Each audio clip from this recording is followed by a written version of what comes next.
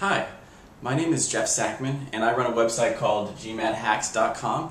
I'm the author of several GMAT textbooks, including Total GMAT Math and Total GMAT Verbal, which you can get at the website or at amazon.com. What I'm here to talk about today is some reading strategies for GMAT Reading Comprehension. One of the big challenges that students face is the length of the passages. Some passages are pretty short, but some passages are as long as 500 or 600 words. And when you combine that sort of length with the time constraints of the GMAT verbal section and the fact that the content, such as science, social sciences, economics, can often be fairly challenging, just getting through the passage in time to be able to answer some questions is a difficult part of taking this section of the test. So what I want to talk about today is some tactics you can use to get through the passage faster without missing anything important. So what I'd like to introduce to you is a method of looking at the individual sentences within the paragraphs of the passage and deciding which ones are worth your time. So just to take, for example, one type of GMAT reading passage. We have 3 paragraphs that work something like this. The first paragraph is an introduction. The second paragraph is 1 point in support of the passage's perspective. And the third paragraph is a second point. Now, like I say, there's a lot of different structures for GMAT reading comprehension, but this is a very common one. It's probably one that you learned how to write at some point in junior high or high school, sort of like the simplified 5-paragraph essay format. So this first paragraph, the introductory paragraph, this is by far the most important one.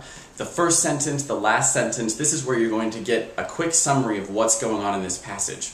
So let's just say, for simplicity's sake, that we have 4 sentences in each paragraph. Again, that's not going to be true in every case, but it's a good approximation. 3 to 5 sentences per paragraph is about what you can expect on the GMAT. So in this introductory paragraph, you've got about 4 sentences. That first sentence is going to be your introduction to the whole topic of the passage.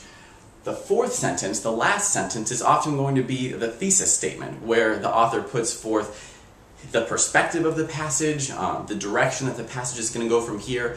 Whatever it is that they're doing with these first and last sentences, they're very important. So what I'm going to do is I'm going to rate every sentence in this entire passage an A, a B, or a C. So an A means this is very important. This is a sentence that you have to read carefully. You need to make sure you understand. You should probably think about making some sort of note regarding it. This is one of the most important sentences in the passage. So first and fourth sentences in the introductory paragraph are A's. Second and third sentences in the introductory paragraph are B's. Notice here that we don't have any C's in the introductory paragraph. This is the most important paragraph of the passage. If you have very little time left, read the introductory paragraph, no matter how much else you're skipping. So this is your summary of what's important compared to other sentences within the paragraph and other paragraphs within the passage. So now we can take a look at the second paragraph. This won't be quite as central because the second paragraph usually looks at some specific topic within the overall scope of the passage. So again, let's assume that we have 4 sentences within the second paragraph. Here, you'll notice that we start to use some C's. The first sentence, we're going to give that another A. The fourth sentence, again, the end of a paragraph is always potentially important, so we'll give that a B. But the stuff in the middle of the supporting paragraphs, those are going to get C's. So in terms that you might have been exposed to before, this first sentence is what is often called a topic sentence. So let's say the introductory paragraph is setting up a topic, it's telling us the sort of argument that the author of the passage might make. The first sentence of each subsequent paragraph is going to give us an overview. So perhaps one argument in support of the point is this second paragraph. So that claim will be made with that first sentence. What follows that first sentence is much less important. It's often a supporting detail, some background on the topic. It's in there for a reason, and there might be one question on the test that covers something in this area of the passage, but compared to the first paragraph, it's not very important. So if you're just skimming, or if you're trying to decide what to focus your energy on, look at that first sentence, make sure you understand the first sentence, consider the last sentence, make sure there's nothing hidden in there that might tell us the author's perspective or some twist on the point made in the first sentence. But the second and third sentences, really not major priorities. So then on the third paragraph, in this sort of GMAT reading comprehension passage, there isn't much difference between the format of the second paragraph and the format of the third paragraph. So in the third paragraph here, we're just replicating what we did in the second paragraph. Topic sentence, some background information, then a final sentence that might have something of value to us.